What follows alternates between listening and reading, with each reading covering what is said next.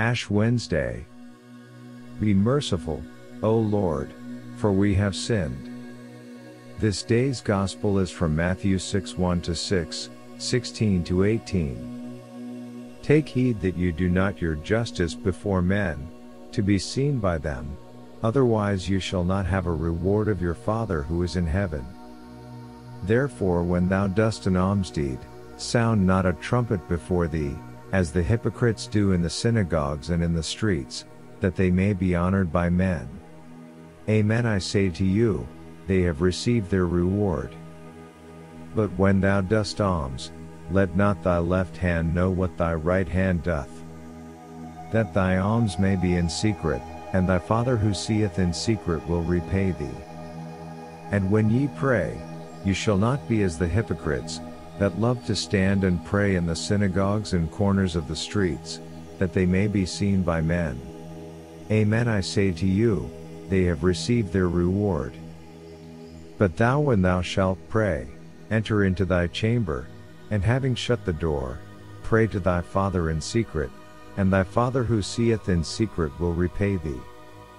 And when you fast, be not as the hypocrites, sad, for they disfigure their faces, that they may appear unto men to fast. Amen, I say to you, they have received their reward. But thou, when thou fastest, anoint thy head, and wash thy face, that thou appear not to men to fast, but to thy Father who is in secret, and thy Father who seeth in secret will repay thee. This is the Gospel of the Lord. On this Ash Wednesday, the Gospel is focusing on the following. 1. Motivation for righteous acts. Jesus warns against practicing righteousness for the sake of being seen by others, emphasizing that the ultimate reward comes from God. 2. Giving to the needy. Acts of charity and giving to the needy should be done discreetly without seeking recognition or praise from others. The emphasis is on genuine compassion and not on public display. 3. Prayer. Jesus advises against praying in a way that seeks attention. Instead, he encourages private prayer, emphasizing a personal and sincere connection with God. And 4. Fasting. Similar to giving and praying, fasting should not be done for public approval. Instead, individuals are encouraged to maintain a positive outward appearance while fasting, keeping it between themselves and God. Overall, today's Gospel emphasizes the importance of sincerity, humility, and genuine devotion in one's religious practices, contrasting with the empty displays of righteousness for public recognition.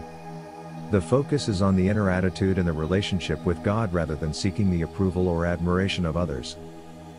So let us pray. Dear God, as we seek to live out the teachings of today's Gospel, grant us the grace to practice righteousness with sincerity.